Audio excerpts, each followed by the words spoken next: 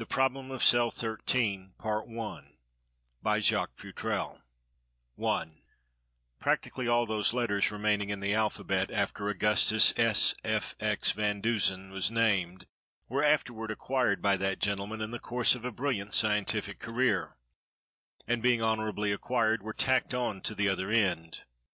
His name, therefore, taken with all that belonged to it, was a wonderfully imposing structure. He was a Ph.D., an LL.D., an F.R.S., an M.D., and an M.D.S. He was also some other things, just what he himself couldn't say, through recognition of his ability by various foreign educational and scientific institutions. In appearance he was no less striking than in nomenclature. He was slender, with the droop of the student in his thin shoulders and the pallor of a close sedentary life on his clean-shaven face. His eyes wore a perpetual forbidding squint, the squint of a man who studies little things, and when they could be seen at all through his thick spectacles were mere slits of watery blue. But above his eyes was his most striking feature. This was a tall, broad brow, almost abnormal in height and width, crowned by a heavy shock of bushy yellow hair. All these things conspired to give him a peculiar, almost grotesque personality. Professor Van Dusen was remotely German. For generations his ancestors had been noted in the sciences. He was the logical result, the master mind. First and above all, he was a logician. At least 35 years of the half-century or so of his existence had been devoted exclusively to proving that 2 and 2 always equal 4, except in unusual cases, where they equal 3 or 5, as the case may be. He stood broadly on the general proposition that all things that start must go somewhere, and was able to bring the concentrated mental force of his forefathers to bear on a given problem. Incidentally, it may be remarked that Professor Van Dusen wore a No. 8 hat. The world at large had heard vaguely of Professor Van Dusen as the thinking machine. It was a newspaper catch-phrase applied to him at the time of a remarkable exhibition at chess. He had demonstrated then that a stranger to the game might, by the force of inevitable logic, defeat a champion who had devoted a lifetime to its study. The thinking machine, perhaps that more nearly described him than all his honorary initials, for he spent week after week, month after month, in the seclusion of his small laboratory, from which had gone forth thoughts that staggered scientific associates and deeply stirred the world at large. It was only occasionally that the thinking machine had visitors, and these were usually men who, themselves high in the sciences, dropped in to argue a point and perhaps convince themselves.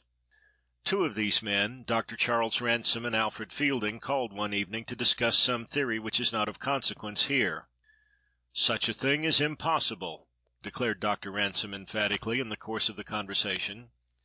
"Nothing is impossible," declared the thinking machine with equal emphasis. He always spoke petulantly. "The mind is master of all things. When science fully recognizes that fact, a great advance will have been made." "How about the airship?" asked Dr. Ransome. "That's not impossible at all," asserted the thinking machine. "It will be invented sometime. I'd do it myself, but I'm busy." Dr. Ransome laughed tolerantly. "I've heard you say such things before," he said, "but they mean nothing. Mind may be master of matter, but it hasn't yet found a way to apply itself. There are some things that can't be thought out of existence, or rather which would not yield to any amount of thinking." "What, for instance?" demanded the thinking machine. Dr. Ransome was thoughtful for a moment as he smoked. "Well, say prison walls," he replied. "No man can think himself out of a cell. If he could, there would be no prisoners. A man can so apply his brain and ingenuity that he can leave a cell, which is the same thing," snapped the thinking machine. Dr. Ransome was highly amused. "Let's suppose a case," he said after a moment. "Take a cell where prisoners under sentence of death are confined. Men who are desperate and maddened by fear would take any chance to escape. Suppose you were locked in such a cell. Could you escape?" "Certainly," declared the thinking machine. "Of course," said Mr. Fielding, who entered the conversation for the first time, "you might wreck the cell with an explosive." But inside a prisoner you couldn't have that. There would be nothing of that kind, said the thinking machine. You might treat me precisely as you treated prisoners under sentence of death, and I would leave the cell. Not unless you entered it with tools prepared to get out, said Dr. Ransome. The thinking machine was visibly annoyed, and his blue eyes snapped. Lock me in any cell in any prison, anywhere, at any time, wearing only what is necessary, and I'll escape in a week, he declared sharply. Dr. Ransome sat up straight in the chair, interested. Mr. Fielding lighted a new cigar. You mean you could actually think yourself out? Asked Dr. Ransome. I would get out, was the response. Are you serious? Certainly I am serious. Dr. Ransome and Mr. Fielding were silent for a long time. Would you be willing to try it? Asked Mr. Fielding finally. Certainly, said Professor Van Dusen, and there was a trace of irony in his voice. I have done more asinine things than that to convince other men of less important truths. The tone was offensive, and there was an undercurrent strongly resembling anger on both sides. Of course it was an absurd thing, but Professor Van Dusen reiterated his willingness to undertake the escape, and it was decided upon. To begin now, added Dr. Ransome. I'd prefer that it begin tomorrow, said the thinking machine, because— No, now, said Mr. Fielding flatly. You are arrested, figuratively, of course, without any warning, locked in a cell with no chance to communicate with friends, and left there with identically the same care and attention that would be given to a man under sentence of death. Are you willing? All right. Now then, said the thinking machine, and he arose. Say, the death cell in Chisholm Prison? The death cell in Chisholm Prison. And what will you wear? As little as possible, said the thinking machine. Shoes, stockings, trousers, and a shirt. You will permit yourself to be searched, of course. I am to be treated precisely as all prisoners are treated, said the thinking machine. No more attention and no less. There were some preliminaries to be arranged in the matter of obtaining permission for the test, but all three were influential men, and everything was done satisfactorily by telephone, albeit the prison commissioners, to whom the experiment was explained on purely scientific grounds, were sadly bewildered. Professor Van Dusen would be the most distinguished prisoner they had ever entertained. When the thinking machine had donned those things which he was to wear during his incarceration, he called the little old woman who was his housekeeper, cook, and maid-servant all in one. Martha, he said, it is now 20 minutes past 9 o'clock. I am going away. 1 week from tonight at 9:30 these gentlemen and one, possibly two others, will take supper with me here. Remember, Dr. Ransome is very fond of artichokes. The three men were driven to Chisholm Prison, where the warden was awaiting them, having been informed of the matter by telephone. He understood merely that the eminent Professor Van Dusen was to be his prisoner, if he could keep him, for 1 week, that he had committed no crime, but that he was to be treated as all other prisoners were treated. Search him, instructed Dr. Ransome. The thinking machine was searched. Nothing was found on him. The pockets of the trousers were empty. The white, stiff-bosomed shirt had no pocket. The shoes and stockings were removed, examined, and replaced. As he watched all these preliminaries, the rigid search, and noted the pitiful, childlike physical weakness of the man, the colorless face and the thin white hands, Dr. Ransome almost regretted his part in the affair. "Are you sure you want to do this?" he asked. "Would you be convinced if I did not?" inquired the thinking machine in turn. "No." "All right, I'll do it." What sympathy Dr. Ransome had was dissipated by the tone. It nettled him, and he resolved to see the experiment to the end. It would be a stinging reproof to egotism. "It will be impossible for him to communicate with anyone outside?" he asked. "Absolutely impossible," replied the warden. "He will not be permitted writing materials of any sort." "And your jailers, would they deliver a message from him?" "Not one word, directly or indirectly," said the warden. "You may rest assured of that. They will report anything he might say, or turn over to me anything he might give them." "This seems entirely satisfactory," said Mr. Fielding, who was frankly interested in the problem. "Of course, in the event that he fails," said Dr. Ransome, "and asks for his liberty, you understand you are to set him free." "I understand," replied the warden. The thinking machine stood listening, but had nothing to say until this was all ended. Then, "I should like to make 3 small requests. You may grant them or not as you wish." "No special favors now," warned Mr. Fielding. "I am asking none," was the stiff response. "I would like to have some tooth powder. Buy it yourself to see that it is tooth powder.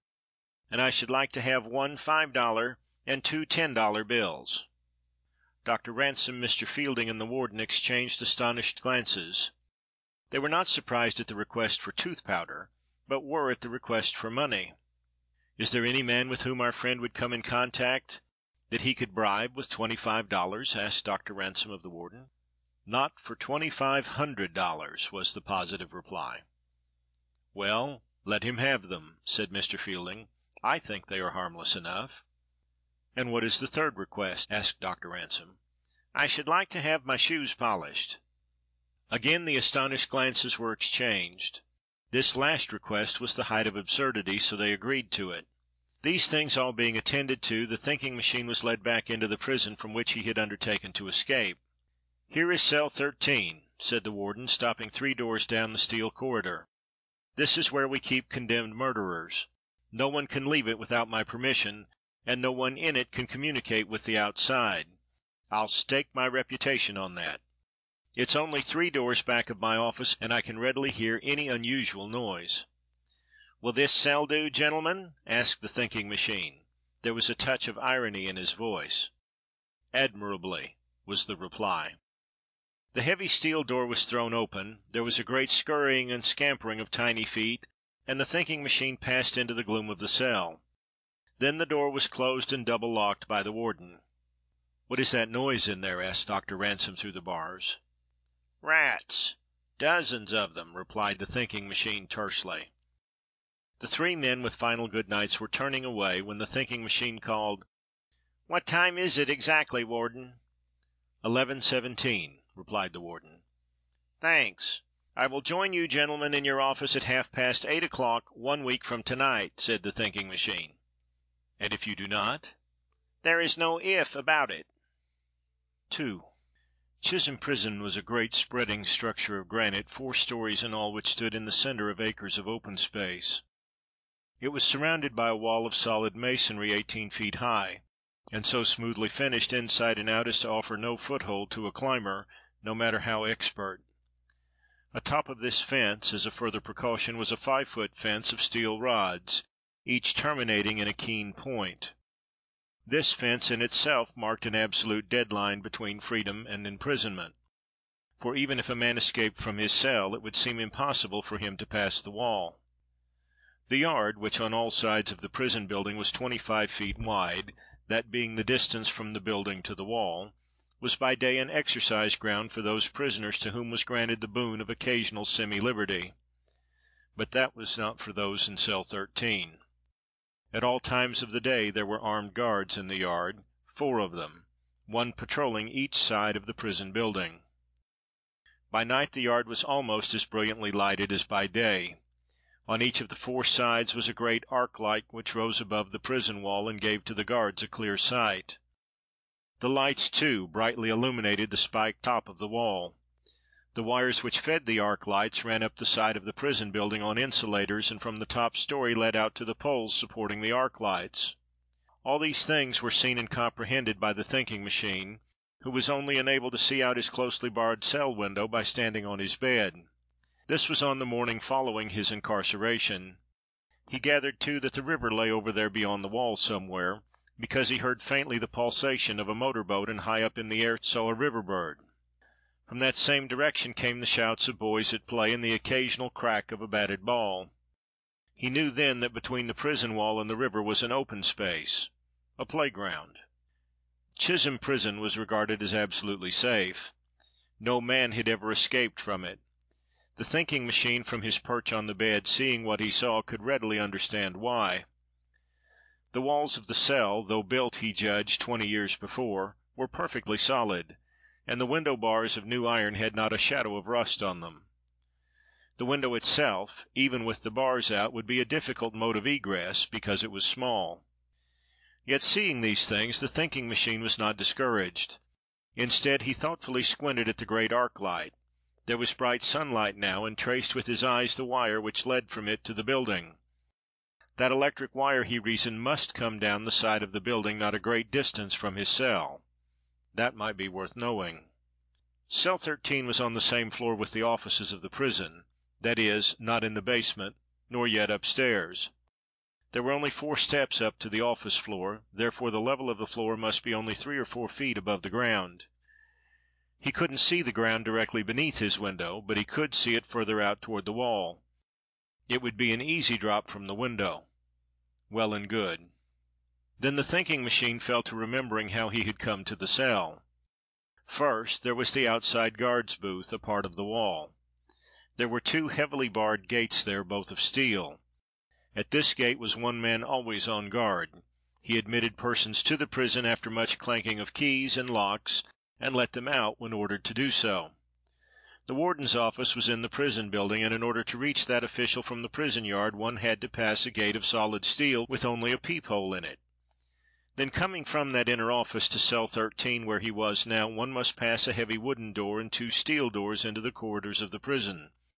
And always there was the double locked door of cell 13 to reckon with. There were then, the thinking machine recalled, 7 doors to be overcome before one could pass from cell 13 into the outer world, a free man. But against this was the fact that he was rarely interrupted.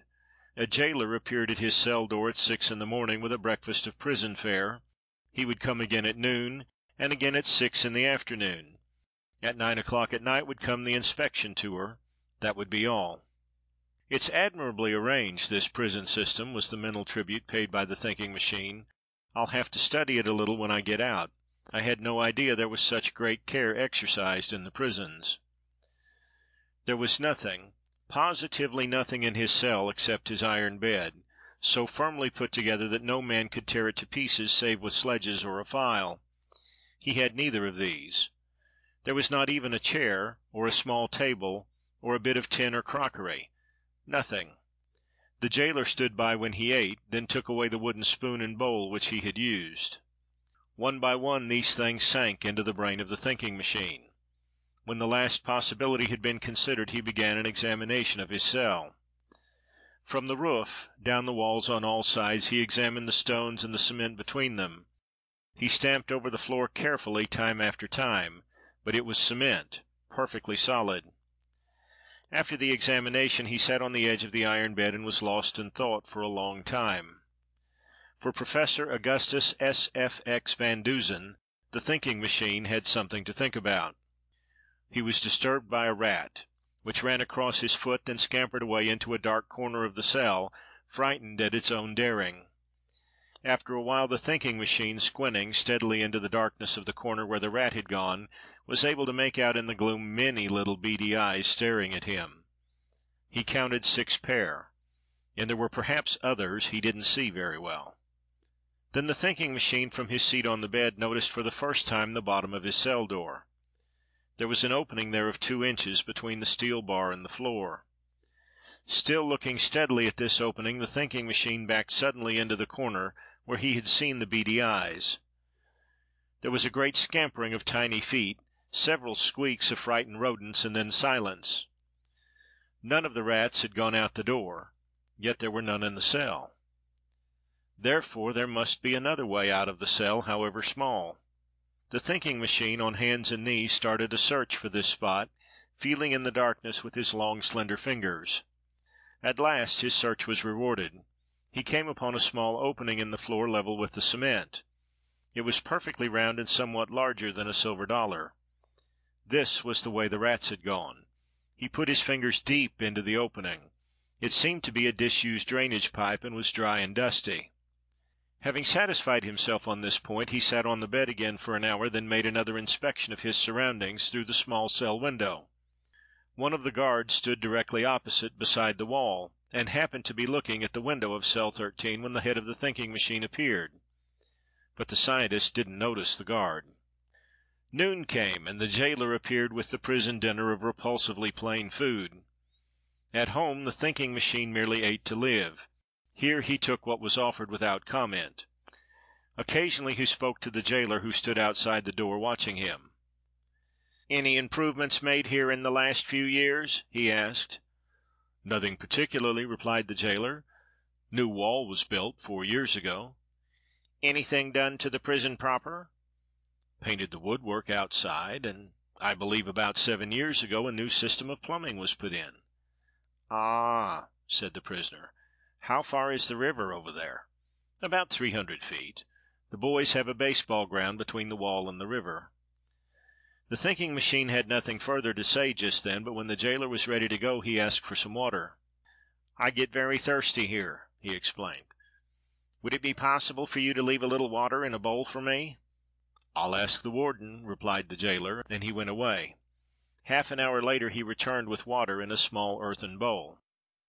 "The warden says you may keep this bowl," he informed the prisoner, "but you must show it to me when I ask for it. If it is broken, it will be the last." "Thank you," said the thinking machine. "I shan't break it." The jailer went on about his duties. For just a fraction of a second it seemed that the thinking machine wanted to ask a question, but he didn't. 2 hours later this same jailer, in passing the door of cell number 13, heard a noise inside and stopped. The thinking machine was down on his hands and knees in a corner of the cell, and from that same corner came several frightened squeaks. The jailer looked on interestedly. "Ah, I've got you," he heard the prisoner say. "Got what?" he asked sharply. "One of these rats," was the reply. "See?" And between the scientist's long fingers the jailer saw a small gray rat struggling. The prisoner brought it over to the light and looked at it closely. "It's a water rat," he said. "Ain't you got anything better to do than catch rats?" asked the jailer. "It's disgraceful that they should be here at all," was the irritated reply. "Take this one away and kill it. There are dozens more where it came from." The jailer took the wriggling, squirmy rodent and flung it down on the floor violently. It gave one squeak and lay still. Later he reported the incident to the warden, who only smiled. Still later that afternoon the outside armed guard on cell 13's side of the prison looked up again at the window and saw the prisoner looking out. He saw a hand raised to the barred window, and then something white fluttered to the ground directly under the window of cell 13. It was a little roll of linen, evidently of white shirting material, and tied around it was a $5 bill. The guard looked up at the window again, but the face had disappeared. With a grim smile he took the little linen roll and the $5 bill to the warden's office. There together they deciphered something which was written on it with a queer sort of ink, frequently blurred. On the outside was this: "Finder of this, please deliver to Dr. Charles Ransome." "Aha," said the warden with a chuckle. "Plan of escape number 1 has gone wrong." Then as an afterthought, but why did he address it to Dr. Ransome? "And where did he get the pen and ink to write with?" asked the guard. The warden looked at the guard, and the guard looked at the warden. There was no apparent solution of that mystery. The warden studied the writing carefully, then shook his head. "Well, let's see what he was going to say to Dr. Ransome," he said at length, still puzzled, and he unrolled the inner piece of linen. "Well, if that—" "What do you think of that?" he asked, dazed. The guard took the bit of linen and read this: "Epa, Kuseot, Teniet, Nii, Away, Heto, Nsi, Si, T." 3. The warden spent an hour wondering what sort of a cipher it was, and half an hour wondering why his prisoner should attempt to communicate with Dr. Ransome, who was the cause of him being there. After this the warden devoted some thought to the question of where the prisoner got writing materials and what sort of writing materials he had. With the idea of illuminating this point he examined the linen again. It was a torn part of a white shirt and had ragged edges. Now it was possible to account for the linen, but what the prisoner had used to write with was another matter. The warden knew it would have been impossible for him to have either pen or pencil, and besides, neither pen or pencil had been used in this writing. What then? The warden decided to personally investigate. The thinking machine was his prisoner. He had orders to hold his prisoners. If this one sought to escape by sending cipher messages to persons outside, he would stop it. as he would have stopped it in the case of any other prisoner. The warden went back to cell 13 and found the thinking machine on his hands and knees on the floor, engaged in nothing more alarming than catching rats. The prisoner heard the warden's step and turned to him quickly. "It's disgraceful," he snapped. "These rats! There are scores of them." "Other men have been able to stand them," said the warden. "Here is another shirt for you. Let me have the one you have on." "Why?" demanded the thinking machine quickly. His tone was hardly natural. His manner suggested actual perturbation. "You have attempted to communicate with Dr. Ransome," said the warden severely. "As my prisoner, it is my duty to put a stop to it." The thinking machine was silent for a moment. "All right," he said finally. "Do your duty." The warden smiled grimly. The prisoner arose from the floor and removed the white shirt, putting on instead a striped convict shirt the warden had brought. The warden took the white shirt eagerly, and then there compared the pieces of linen on which was written the cipher with certain torn places in the shirt. The thinking machine looked on curiously. "The guard brought you those, then?" he asked. "He certainly did," replied the warden triumphantly, "and that ends your first attempt to escape." The thinking machine watched the warden as he, by comparison, established to his own satisfaction that only 2 pieces of linen had been torn from the white shirt. "What did you write this with?" demanded the warden. "I should think it a part of your duty to find out," said the thinking machine irritably. The warden started to say some harsh things, then restrained himself and made a minute search of the cell and of the prisoner instead. He found absolutely nothing, not even a match or toothpick which might have been used for a pen. The same mystery surrounded the fluid with which the cipher had been written. Although the warden left cell 13 visibly annoyed, he took the torn shirt in triumph. "Well, writing notes on a shirt won't get him out, that's certain," he told himself with some complacency. He put the linen scraps into his desk to await developments. "If that man escapes from that cell, hang it, I'll resign." On the 3rd day of his incarceration, the thinking machine openly attempted to bribe his way out. The jailer had brought his dinner and was leaning against the barred door waiting when the thinking machine began the conversation. "The drainage pipes of the prison lead to the river, don't they?" he asked. "Yes," said the jailer. "I suppose they are very small?" "Too small to crawl through, if that's what you're thinking about," was the grinning response. There was silence until the thinking machine finished his meal. Then, "You know I'm not a criminal, don't you?" "Yes." "And that I've a perfect right to be freed if I demand it?" "Yes." "Well, I came here believing that I could make my escape," said the prisoner, and his squint eyes studied the face of the jailer. "Would you consider a financial reward for aiding me to escape?" The jailer, who happened to be an honest man, looked at the slender, weak figure of the prisoner, at the large head with its mass of yellow hair, and was almost sorry. "I guess prisons like these were not built for the likes of you to get out of," he said at last. "But would you consider a proposition to help me get out?" the prisoner insisted almost beseechingly. "No," said the jailer shortly. $500, urged the thinking machine. "I am not a criminal." "No," said the jailer. 1,000. "No," again said the jailer, and he started away hurriedly to escape further temptation. Then he turned back. "If you should give me $10,000, I couldn't get you out. You'd have to pass through 7 doors, and I only have the keys to 2. Then he told the warden all about it. "Plan number 2 failed," said the warden, smiling grimly. "First a cipher, then bribery." When the jailer was on his way to cell 13 at 6 o'clock, again bearing food to the thinking machine, he paused, startled by the unmistakable scrape, scrape of steel against steel. It stopped at the sound of his steps, then craftily the jailer, who was beyond the prisoner's range of vision, resumed his tramping, the sound being apparently that of a man going away from cell 13. As a matter of fact, he was in the same spot. After a moment there came again the steady scrape, scrape, and the jailer crept cautiously on tiptoes to the door and peered between the bars. The thinking machine was standing on the iron bed working at the bars of the little window. He was using a file, judging from the backward and forward swing of his arms. Cautiously the janitor crept back to the office, summoned the warden in person, and they returned to cell 13 on tiptoes. The steady scrape was still audible. The warden listened to satisfy himself, and then suddenly appeared at the door.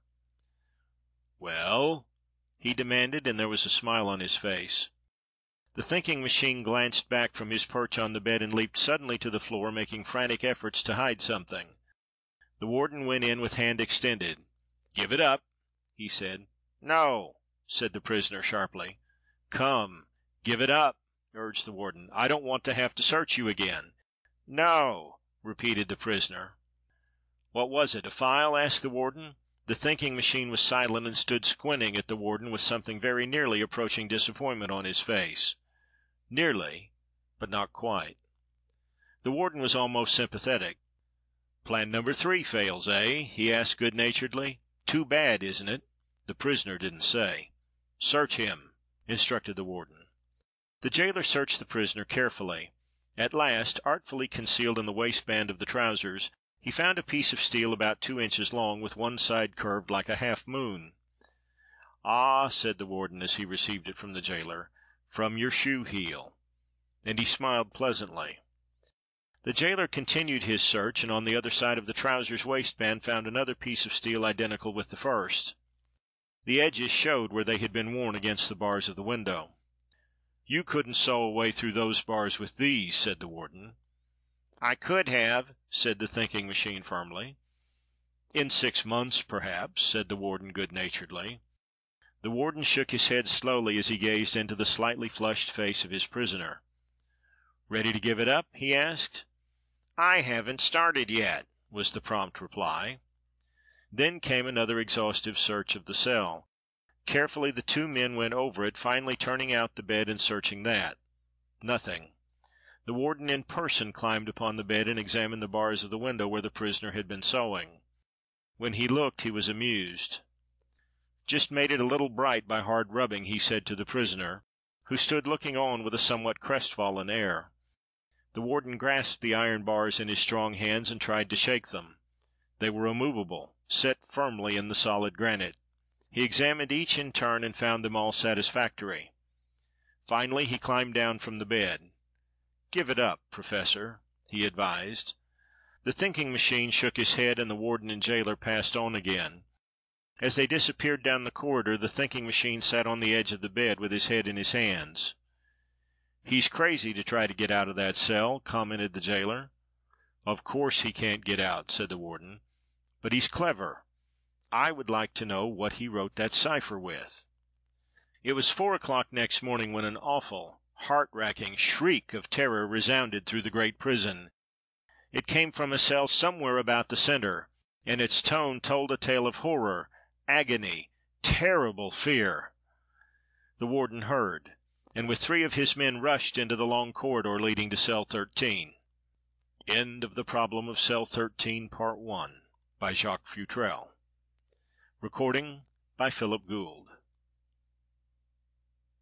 The Problem of Cell 13, Part 2, by Jacques Futrelle. 4. As they ran there came again that awful cry. It died away in a sort of wail. The white faces of prisoners appeared at cell doors, upstairs and down, staring out wonderingly, frightened. "It's that fool in cell 13, grumbled the warden. He stopped and stared in as one of the jailers flashed a lantern. That fool in cell 13 lay comfortably on his cot, flat on his back with his mouth open, snoring. Even as they looked there came again the piercing cry from somewhere above. The warden's face blanched a little as he started up the stairs. There on the top floor he found a man in cell 43 directly above cell 13, but 2 floors higher, cowering in a corner of his cell. "What's the matter?" "Thank God you've come!" exclaimed the prisoner, and he cast himself against the bars of his cell. "What is it?" demanded the warden again. He threw open the door and went in. The prisoner dropped on his knees and clasped the warden about the body. His face was white with terror. His eyes were widely distended, and he was shuddering. His hands, icy cold, clutched at the warden's. "Take me out of this cell! Please take me out!" he pleaded. "What's the matter with you, anyhow?" insisted the warden impatiently. I heard something. Something, said the prisoner, and his eye roved nervously around the cell. What did you hear? I can't tell you, stammered the prisoner. Then, in a sudden burst of terror, take me out of this cell. Put me anywhere, but take me out of here.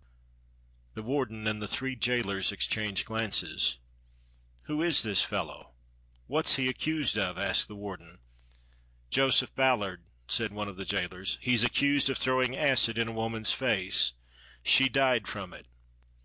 But they can't prove it, gasped the prisoner. They can't prove it. Please put me in some other cell. He was still clinging to the warden, and that official threw his arms off roughly.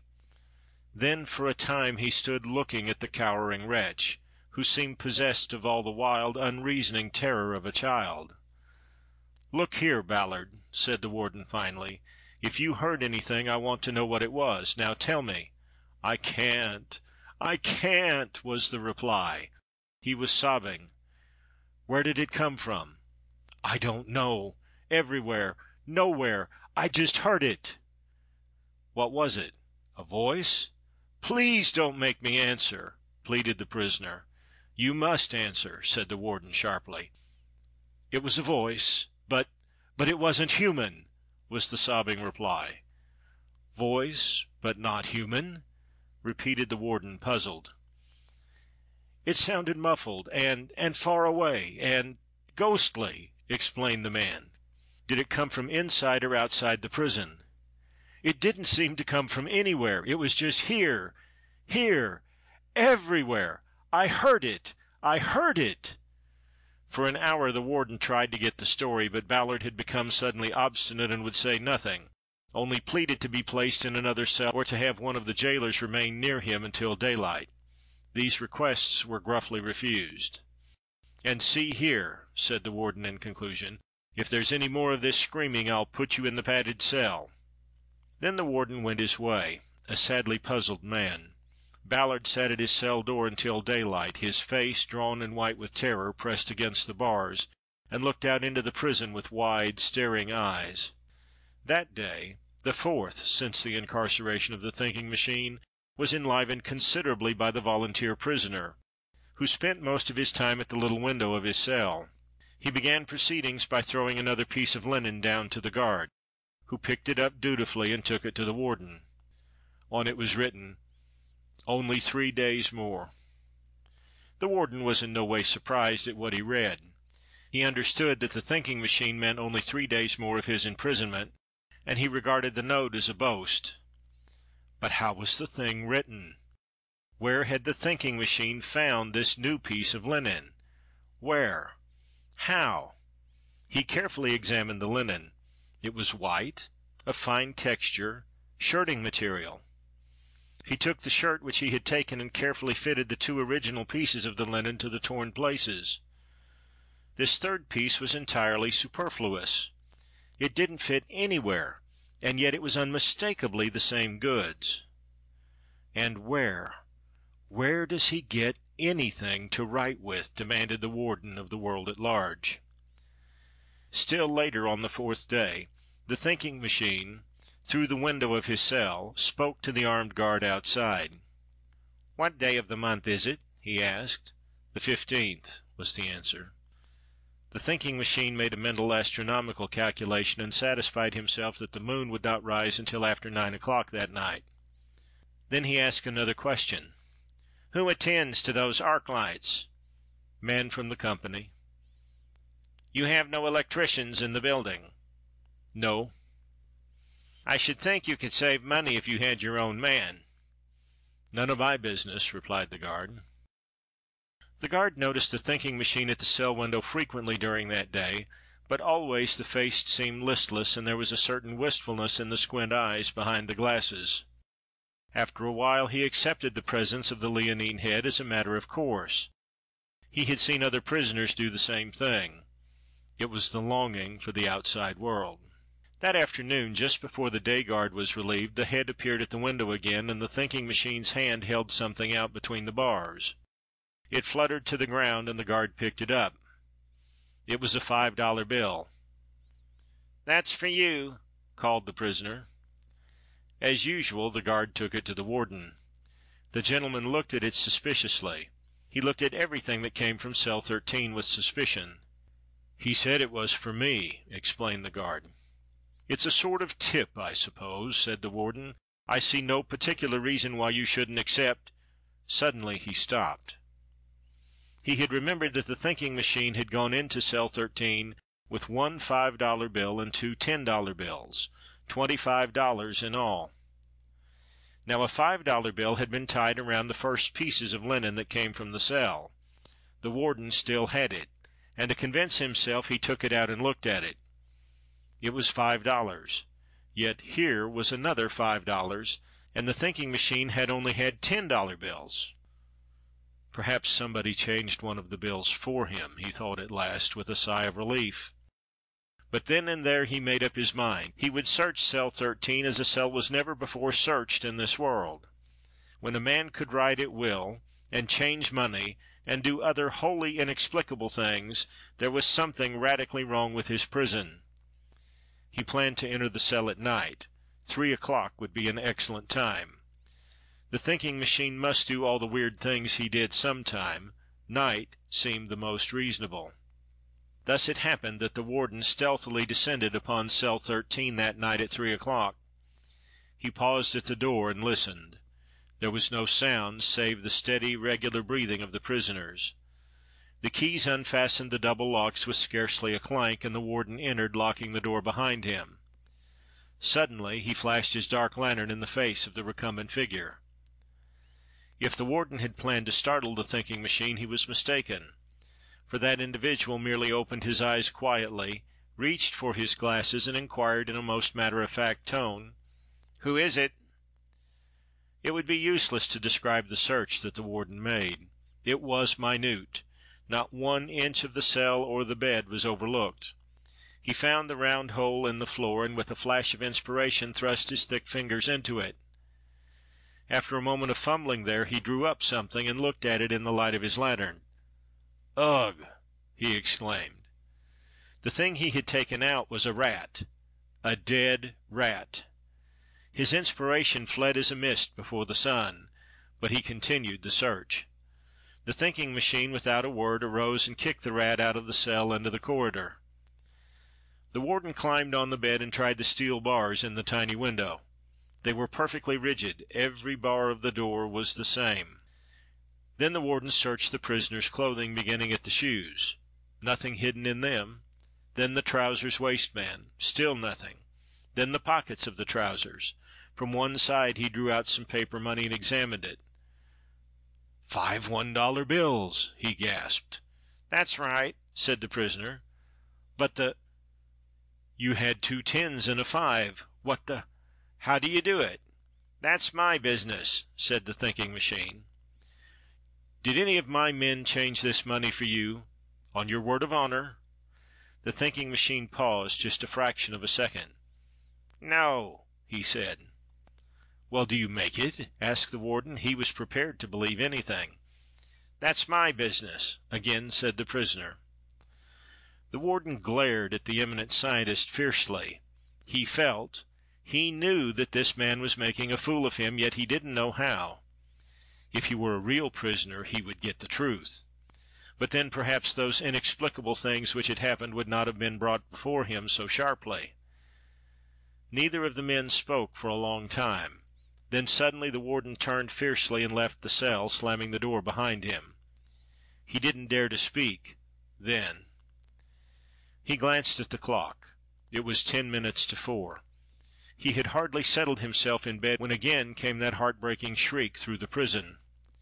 With a few muttered words which, while not elegant, were highly expressive, he relighted his lantern and rushed through the prison again to the cell on the upper floor. Again Ballard was crushing himself against the steel door, shrieking at the top of his voice. He stopped only when the warden flashed his lamp in the cell. "Take me out! Take me out!" he screamed. "I did it! I did it! I killed her! Take it away!" "Take what away?" asked the warden. "I threw the acid in her face. I did it. I confess. Take me out of here." Ballard's condition was pitiable. It was only an act of mercy to let him out into the corridor. There he crouched in a corner like an animal at bay, and clasped his hands to his ears. It took half an hour to calm him sufficiently for him to speak. Then he told incoherently what had happened. On the night before at 4 o'clock he had heard a voice, a sepulchral voice, muffled and wailing in tone. "What did it say?" asked the warden curiously. "Acid, acid, acid!" gasped the prisoner. "It accused me. Acid! I threw the acid and the woman died. Oh!" It was a long, shuddering wail of terror. "Acid?" echoed the warden, puzzled. The case was beyond him. "Acid! That's all I heard, that one word repeated several times. There were other things, too, but I didn't hear them." "That was last night, eh?" asked the warden. "What happened tonight? What frightened you just now?" "It was the same thing," gasped the prisoner. "Acid! Acid! Acid!" He covered his face with his hands and sat shivering. "It was acid I used on her, but I didn't mean to kill her. I just heard the words. It was something accusing me, accusing me." He mumbled and was silent. "Did you hear anything else?" "Yes, but I couldn't understand. Only a little bit, just a word or two." "Well, what was it?" "I heard acid 3 times. Then I heard a long moaning sound. Then I heard number 8 hat. I heard that twice." "Number 8 hat," repeated the warden. "What the devil? Number 8 hat? Accusing voices of conscience have never talked about number 8 hat, so far as I ever heard." "He's insane," said one of the jailers with an air of finality. "I believe you," said the warden. "He must be. He probably heard something and got frightened. He's trembling now. Number 8 hat. What the—" 5. When the 5th day of the thinking machine's imprisonment rolled around, the warden was wearing a hunted look. He was anxious for the end of the thing. He could not help but feel that his distinguished prisoner had been amusing himself. And if this were so, the thinking machine had lost none of his sense of humor. For on this 5th day he flung down another linen note to the outside guard, bearing the words, "Only 2 days more." Also he flung down $50. Now the warden knew. He knew that the man in cell 13 didn't have any $50. He couldn't have any $50, no more than he could have pen and ink and linen, and yet he did have them. It was a condition, not a theory. That is one reason why the warden was wearing a hunted look.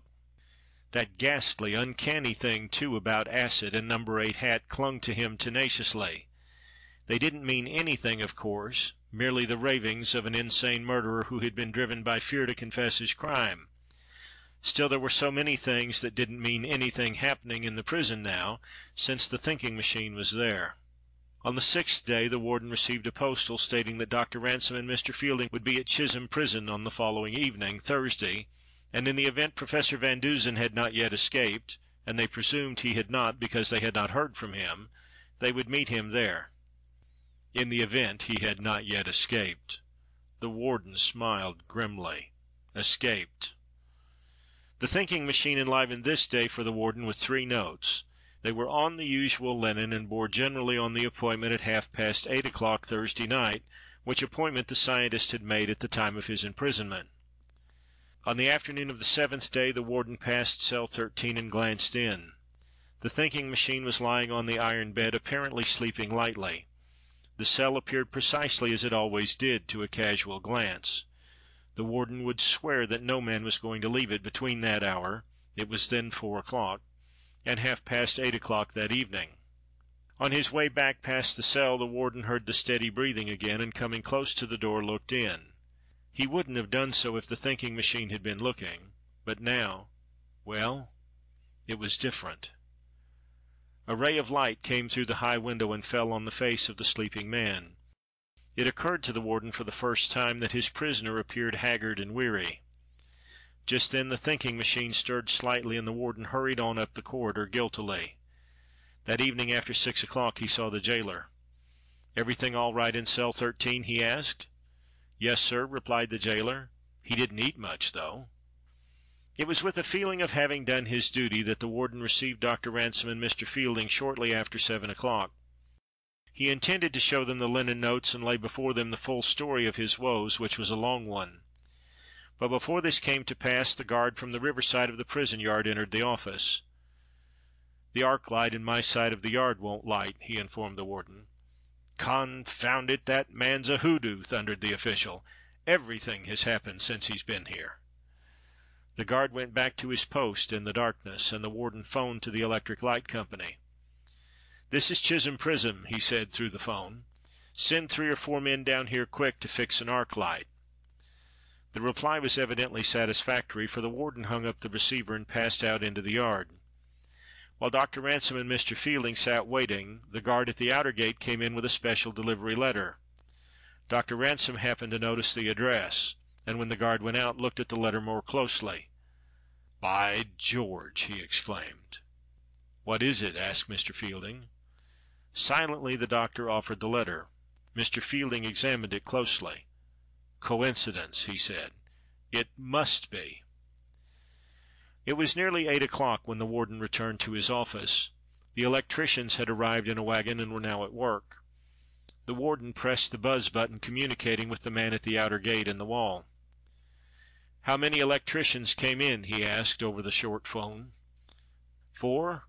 3 workmen in jumpers and overalls and the manager. Frock coat and silk hat." "All right. Be certain that only 4 go out. That's all." He turned to Dr. Ransome and Mr. Fielding. "We have to be careful here, particularly," and there was broad sarcasm in his tone, "since we have scientists locked up." The warden picked up the special delivery letter carelessly and then began to open it. "When I read this, I want to tell you gentlemen something about how— Great Caesar!" he ended suddenly as he glanced at the letter. He sat with mouth open, motionless from astonishment. "What is it?" asked Mr. Fielding. "A special delivery from cell 13, gasped the warden. "An invitation to supper." "What?" And the 2 others arose unanimously. The warden sat dazed, staring at the letter for a moment, and then called sharply to a guard outside in the corridor. "Run down to cell 13 and see if that man's in there." The guard went as directed, while Dr. Ransome and Mr. Fielding examined the letter. "It's Van Dusen's handwriting, there's no question of that," said Dr. Ransome. "I've seen too much of it." Just then the buzz on the telephone from the outer gate sounded, and the warden, in a semi-trance, picked up the receiver. "Hello? 2 reporters, eh? Let 'em come in." He turned suddenly to the doctor and Mr. Fielding. "Why, the man can't be out. He must be in his cell." Just at that moment the guard returned. "He's still in his cell, sir," he reported. "I saw him. He's lying down." "There, I told you so," said the warden, and he breathed freely again. "But how did he mail that letter?" There was a rap on the steel door which led from the jail yard into the warden's office. "It's the reporters," said the warden. "Let them in," he instructed the guard.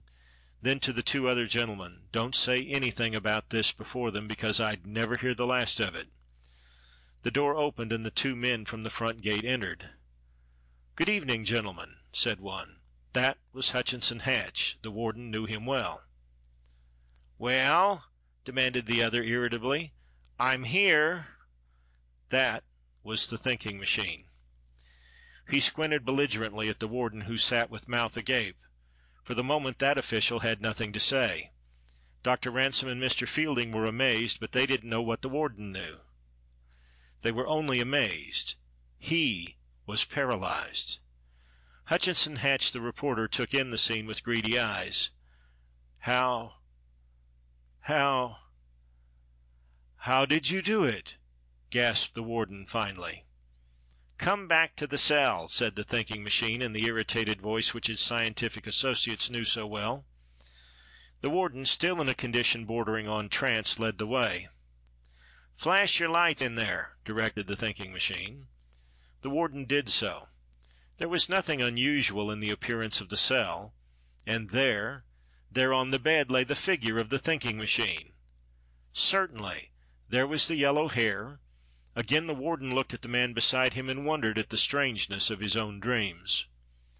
With trembling hands he unlocked the cell door, and the thinking machine passed inside. "See here," he said. He kicked at the steel bars in the bottom of the cell door, and 3 of them were pushed out of place. A 4th broke off and rolled away in the corridor.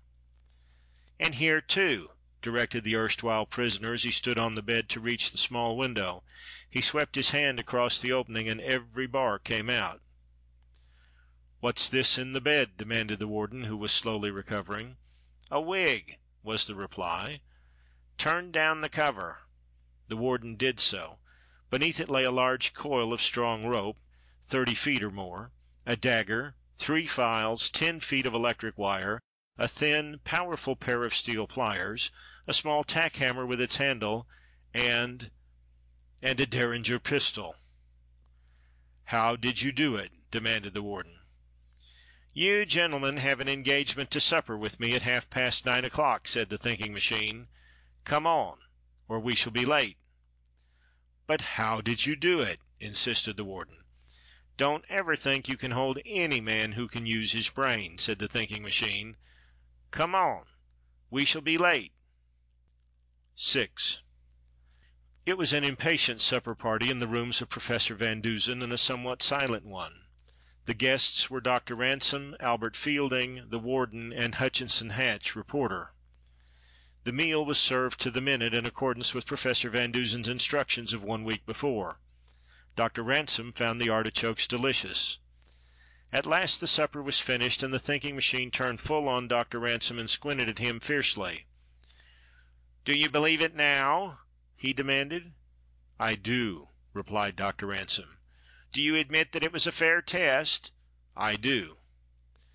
With the others, particularly the warden, he was waiting anxiously for the explanation. "Suppose you tell us how—" began Mr. Fielding. "Yes, tell us how," said the warden. The thinking machine readjusted his glasses, took a couple of preparatory squints at his audience, and began the story. He told it from the beginning logically, and no man ever talked to more interested listeners. "My agreement was," he began, "to go into a cell carrying nothing except what was necessary to wear, and to leave that cell within a week. I had never seen Chisholm Prison. When I went into the cell I asked for tooth powder, 2 10 and 1 $5 bills, and also to have my shoes blacked. Even if these requests had been refused it would not have mattered seriously, but you agreed to them. I knew there would be nothing in the cell which you thought I might use to advantage. So when the warden locked the door on me I was apparently helpless unless I could turn 3 seemingly innocent things to use. They were things which would have been permitted any prisoner under sentence of death, were they not, warden? Tooth powder and polished shoes, yes, but not money," replied the warden. "Anything is dangerous in the hands of a man who knows how to use it," went on the thinking machine. "I did nothing that first night but sleep and chase rats." He glared at the warden. "When the matter was broached, I knew I could do nothing that night, so suggested next day. You gentlemen thought I wanted time to arrange an escape with outside assistance, but this was not true.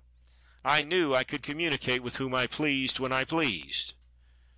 The warden stared at him a moment, then went on smoking solemnly. "I was aroused next morning at 6 o'clock by the jailer with my breakfast," continued the scientist. "He told me dinner was at 12 and supper at 6. Between these times, I gathered, I would be pretty much to myself, so immediately after breakfast I examined my outside surroundings from my cell window. One look told me it would be useless to try to scale the wall even should I decide to leave my cell by the window, for my purpose was to leave not only the cell, but the prison. Of course I could have gone over the wall, but it would have taken me longer to lay my plans that way. Therefore for the moment I dismissed all idea of that. From this first observation I knew the river was on that side of the prison, and that there was also a playground there. Subsequently these surmises were verified by a keeper. I knew then one important thing, that anyone might approach the prison wall from that side if necessary without attracting any particular attention. That was well to remember. I remembered it. But the outside thing which most attracted my attention was the feed wire to the arc light which ran within a few feet, probably 3 or 4, of my cell window. I knew that would be valuable in the event I found it necessary to cut off that arc light." "Oh, you shut it off tonight, then?" asked the warden.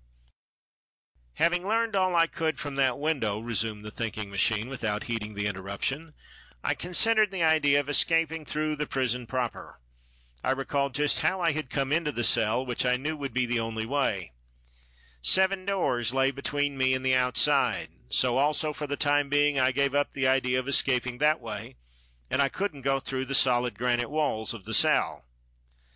The thinking machine paused for a moment, and Dr. Ransome lighted a new cigar. For several minutes there was silence. Then the scientific jailbreaker went on. "While I was thinking about these things, a rat ran across my foot. It suggested a new line of thought. There were at least half a dozen rats in the cell. I could see their beady eyes. Yet I had noticed none come under the cell door. I frightened them purposely and watched the cell door to see if they went out that way. They did not, but they were gone. Obviously they went another way. Another way meant another opening. I searched for this opening and found it. It was an old drain pipe, long unused and partly choked with dirt and dust. But this was the way the rats had come. They came from somewhere. Where? Drain pipes usually lead outside prison grounds. This one probably led to the river or near it. The rats must therefore come from that direction. If they came a part of the way, I reasoned that they came all the way, because it was extremely unlikely that a solid iron or lead pipe would have any hole in it except at the exit. When the jailer came with my luncheon, he told me 2 important things, although he didn't know it. One was that a new system of plumbing had been put in the prison 7 years before. Another, that the river was only 300 feet away. Then I knew positively that the pipe was part of an old system. I knew, too, that it slanted generally toward the river. But did the pipe end in the water or on land? This was the next question to be decided. I decided it by catching several of the rats in the cell. My jailer was surprised to see me engaged in this work. I examined at least a dozen of them. They were perfectly dry. They had come through the pipe, and, most important of all, they were not house rats, but field rats. The other end of the pipe was on land, then, outside the prison walls. So far, so good. Then I knew that if I worked freely from this point, I must attract the warden's attention in another direction. You see, by telling the warden that I had come there to escape, you made the test more severe, because I had to trick him by false sense." The warden looked up with a sad expression in his eyes. "The first thing was to make him think I was trying to communicate with you, Dr. Ransome. So I wrote a note on a piece of linen I tore from my shirt, addressed it to Dr. Ransome, tied a $5 bill around it, and threw it out of the window. I knew the guard would take it to the warden, but I rather hoped the warden would send it as addressed. Have you that first linen note, warden?" The warden produced the cipher. "What the deuce does it mean, anyhow?" he asked. "Read it backward, beginning with the T signature, and disregard the division into words," instructed the thinking machine. The warden did so. T-H-I-S, this, he spelled, studied it a moment, and then read it off, grinning. "This is not the way I intend to escape." "Well, now, what do you think of that?" he demanded, still grinning. "I knew that would attract your attention just as it did," said the thinking machine. "And if you really found out what it was, it would be a sort of gentle rebuke." "What did you write it with?" asked Dr. Ransome, after he had examined the linen and passed it to Mr. Fielding. "This," said the erstwhile prisoner, and he extended his foot. On it was the shoe he had worn in prison, though the polish was gone, scraped off clean. The shoe blacking, moistened with water, was my ink. The metal tip of the shoelace made a fairly good pen. The warden looked up and suddenly burst into a laugh, half of relief, half of amusement. "You're a wonder," he said admiringly. "Go on." "That precipitated a search of my cell by the warden, as I had intended," continued the thinking machine. "I was anxious to get the warden into the habit of searching my cell, so that finally, constantly finding nothing, he would get disgusted and quit. This at last happened, practically. The warden blushed. He then took my white shirt away and gave me a prison shirt. He was satisfied that those 2 pieces of the shirt were all that was missing. But while he was searching my cell, I had another piece of that same shirt, about 9 inches square, rolled into a small ball in my mouth. 9 inches off that shirt? Demanded the warden. Where did it come from? The bosoms of all stiff white shirts are of triple thickness, was the explanation. I tore out the inside thickness, leaving the bosom only 2 thicknesses. I knew you wouldn't see it. So much for that. There was a little pause, and the warden looked from one to another of the men with a sheepish grin. Having disposed of the warden for the time being by giving him something else to think about, I took my first serious step toward freedom, said Professor Van Dusen. I knew within reason that the pipe led somewhere to the playground outside. I knew a great many boys played there. I knew that rats came into my cell from out there. Could I communicate with someone outside with these things at hand? First was necessary, I saw, a long and fairly reliable thread. But here, he pulled up his trousers legs and showed that the tops of both stockings of fine, strong lisle were gone. I unraveled those. After I got them started, it wasn't difficult, and I had easily 1/4 of a mile of thread that I could depend on. Then on half of my remaining linen I wrote, laboriously enough, I assure you, a letter explaining my situation to this gentleman here, and he indicated Hutchinson Hatch. I knew he would assist me for the value of the newspaper story. I tied firmly to this linen letter a $10 bill. There is no surer way of attracting the eye of anyone, and wrote on the linen, "Finder of this deliver to Hutchinson Hatch, Daily American, who will give another $10 for the information." The next thing was to get this note outside on that playground where a boy might find it. There were 2 ways, but I chose the best. I took one of the rats. I became adept in catching them, tied the linen and money firmly to one leg, fastened my lisle thread to another, and turned him loose in the drain pipe. I reasoned that the natural fright of the rodent would make him run until he was outside the pipe, and then out on earth he would probably stop to gnaw off the linen and money. From the moment the rat disappeared into that dusty pipe, I became anxious. I was taking so many chances. The rat might gnaw the string of which I held one end. Other rats might gnaw it. The rat might run out of the pipe and leave the linen and money where they would never be found. 1,000 other things might have happened. So began some nervous hours.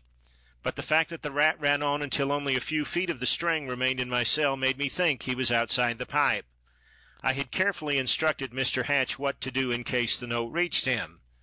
The question was, would it reach him? This done, I could only wait and make other plans in case this one failed. I openly attempted to bribe my jailer and learned from him that he held the keys to only 2 of 7 doors between me and freedom. Then I did something else to make the warden nervous. I took the steel supports out of the heels of my shoes and made a pretense of sawing the bars of my cell window. The warden raised a pretty row about that. He developed, too, the habit of shaking the bars of my cell window to see if they were solid. They were.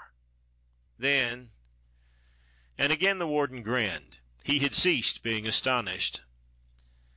With this one plan I had done all I could and could only wait to see what happened. The scientist went on. I couldn't know whether my note had been delivered or even found, or whether the rat had gnawed it up, and I didn't dare to draw back through the pipe that one slender thread which connected me with the outside. When I went to bed that night I didn't sleep for fear there would come the silent signal twitch at the thread which was to tell me that Mr. Hatch had received a note. At 3:30 o'clock, I judge, I felt this twitch, and no prisoner actually under sentence of death ever welcomed a thing more heartily. The thinking man stopped and turned to the reporter. "You'd better explain just what you did," he said. "The linen note was brought to me by a small boy who had been playing baseball," said Mr. Hatch. "I immediately saw a big story in it, so I gave the boy another $10 and got several spools of silk, some twine, and a roll of light, pliable wire. The professor's note suggested that I have the finder of the note show me just where it was picked up, and told me to make my search from there beginning at 2 o'clock in the morning. If I found the other end of the thread, I was to twitch it gently 3 times, then a 4th. I began the search with a small bulb electric light. It was an hour and 20 minutes before I found the end of the drain pipe half hidden in weeds. The pipe was very large there, say 12 inches across. Then I found the end of the lisle thread, twitched it as directed, and immediately I got an answering twitch. Then I fastened the silk to this, and Professor Van Dusen began to pull it into his cell. I nearly had heart disease for fear the string would break. To the end of the silk I fastened the twine, and when that had been pulled in I tied on the wire. Then that was drawn into the pipe, and we had a substantial line, which rats couldn't gnaw, from the mouth of the drain into the cell. The thinking machine raised his hand, and Hatch stopped. "All this was done in absolute silence," said the scientist, "but when the wire reached my hand I could have shouted. Then we tried another experiment which Mr. Hatch was prepared for. I tested the pipe as a speaking tube. Neither of us could hear very clearly, but I dared not speak loud for fear of attracting attention in the prison. At last I made him understand what I wanted immediately. He seemed to have great difficulty in understanding when I asked for nitric acid, and I repeated the word acid several times. Then I heard a shriek from a cell above me. I knew instantly that someone had overheard, and when I heard you coming, Mr. Warden, I feigned sleep. If you had entered my cell at that moment, that whole plan of escape would have ended there. But you passed on. That was the nearest I ever came to being caught." Having established this improvised trolley, it is easy to see how I got things in the cell and made them disappear at will. I merely dropped them back into the pipe. You, Mr. Warden, could not have reached the connecting wire with your fingers. They are too large. My fingers, you see, are longer and more slender. In addition, I guarded the top of that pipe with a rat. You remember how." "I remember," said the warden with a grimace. "I thought that if anyone were tempted to investigate that hole, the rat would dampen his ardor. Mr. Hatch could not send me anything useful through that pipe until next night, although he did send me change for $10 as a test, so I proceeded with other parts of my plan. Then I evolved the method of escape which I finally employed. In order to carry this out successfully, it was necessary for the guard in the yard to get accustomed to seeing me at the cell window. I arranged this by dropping linen notes to him, boastful in tone, to make the warden believe, if possible, one of his assistants was communicating with the outside for me. I would stand at my window for hours gazing out, so the guard could see, and occasionally I spoke to him. In that way I learned that the prison had no electricians of its own, but was dependent upon the lighting company if anything should go wrong. That cleared the way to freedom perfectly. Early in the evening of the last day of my imprisonment, when it was dark, I planned to cut the feed wire, which was only a few feet from my window, reaching it with an acid-tipped wire I had. That would make that side of the prison perfectly dark while the electricians were searching for the break. That would also bring Mr. Hatch into the prison yard. There was only one more thing to do before I actually began the work of setting myself free. This was to arrange final details with Mr. Hatch through our speaking tube. I did this within half an hour after the warden left my cell on the 4th night of my imprisonment. Mr. Hatch again had serious difficulty in understanding me, and I repeated the word acid to him several times, and later the words, "No. 8 hat. That's my size." And these were the things which made a prisoner upstairs confess to murder, so one of the jailers told me next day. The prisoner heard our voices, confused, of course, through the pipe, which also went to his cell. The cell directly over me was not occupied. Hence, no one else heard. Of course, the actual work of cutting the steel bars out of the window and door was comparatively easy with nitric acid, which I got through the pipe in thin bottles, but it took time. Hour after hour on the 5th and 6th and 7th days, the guard below was looking at me as I worked on the bars of the window with the acid on a piece of wire. I used the tooth powder to prevent the acid spreading. I looked away abstractedly as I worked, and each minute the acid cut deeper into the metal. I noticed that the jailers always tried the door by shaking the upper part, never the lower bars. Therefore, I cut the lower bars, leaving them hanging in place by thin strips of metal. But that was a bit of daredeviltry. I could not have gone that way so easily. The thinking machine sat silent for several minutes. "I think that makes everything clear," he went on. Whatever points I have not explained were merely to confuse the warden and jailers. These things in my bed I brought in to please Mr. Hatch, who wanted to improve the story. Of course, the wig was necessary in my plan. The special delivery letter I wrote and directed in my cell with Mr. Hatch's fountain pen, then sent it out to him and he mailed it. That's all, I think. But you're actually leaving the prison grounds and then coming in through the outer gate to my office? Asked the warden. Perfectly simple, said the scientist. I cut the electric light wire with acid, as I said, when the current was off. Therefore, when the current was turned on, the arc light didn't light. I knew it would take some time to find out what was the matter and make repairs. When the guard went to report to you the yard was dark, I crept out the window. It was a tight fit, too. Replaced the bars by standing on a narrow ledge and remained in a shadow until the force of electricians arrived. Mr. Hatch was one of them. When I saw him, I spoke, and he handed me a cap, a jumper, and overalls, which I put on within 10 feet of you, Mr. Warden, while you were in the yard. Later, Mr. Hatch called me, presumably as a workman, and together we went out the gate to get something out of the wagon. The gate guard let us pass out readily as 2 workmen who had just passed in.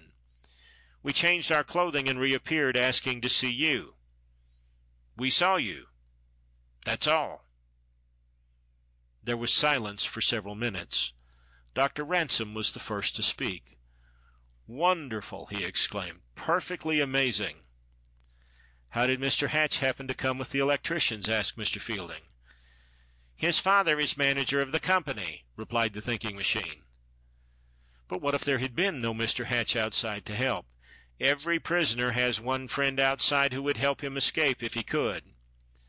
"Suppose, just suppose, there had been no old plumbing system there?" asked the warden curiously. "There were 2 other ways out," said the thinking machine enigmatically. 10 minutes later the telephone bell rang. It was a request for the warden. "Light all right, eh?" the warden asked through the phone. "Good. Wire cut beside cell 13? Yes, I know. 1 electrician too many. What's that? 2 came out?" The warden then turned to the others with a puzzled expression. "He only let in 4 electricians. He has let out 2 and says there are 3 left." "I was the odd one," said the thinking machine. "Oh," said the warden, "I see." Then through the phone, "Let the 5th man go. He's all right." End of The Problem of Cell 13, Part 2, by Jacques Futrelle. Recording by Philip Gould.